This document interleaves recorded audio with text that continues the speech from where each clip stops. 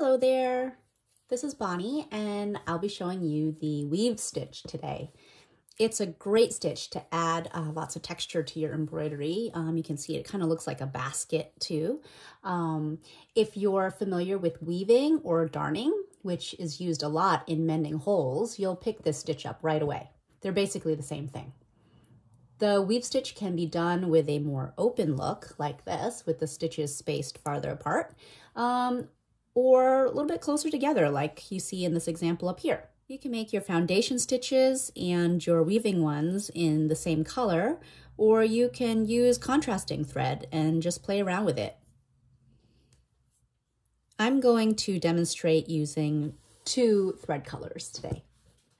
So in regular weaving, the vertical stitches are called the warp yarns, and the yarn that's used to weave here, going left to right, are called the weft.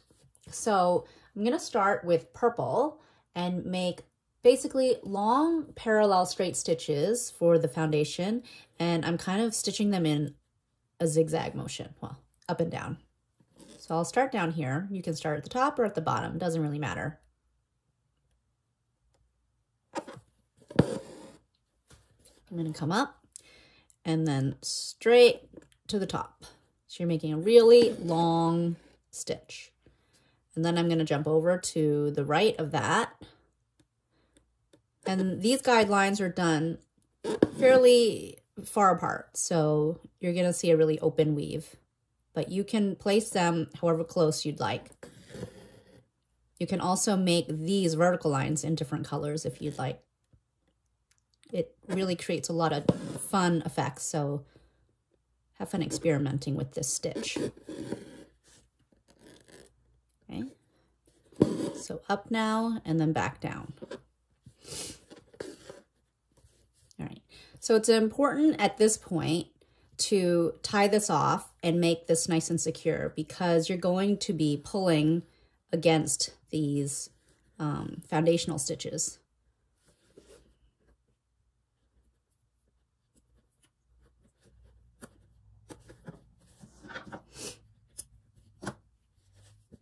So now I'm going to switch over to my yellow and start weaving. And you can weave top to bottom, bottom to top, whatever you feel like, whatever is comfortable for you.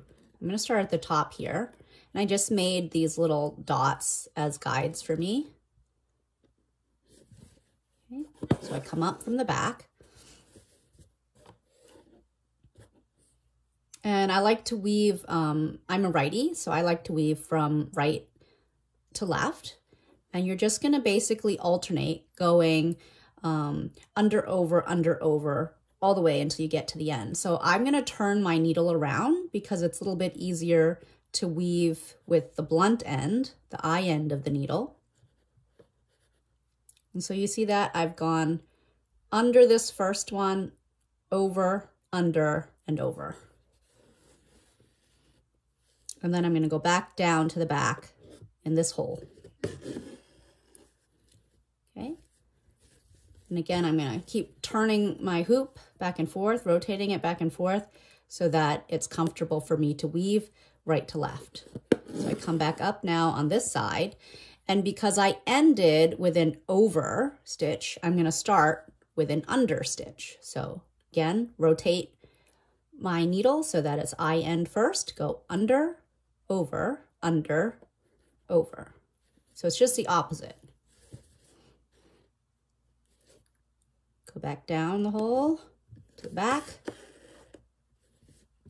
Okay, and up, and you just repeat this until you get all the way down to the end.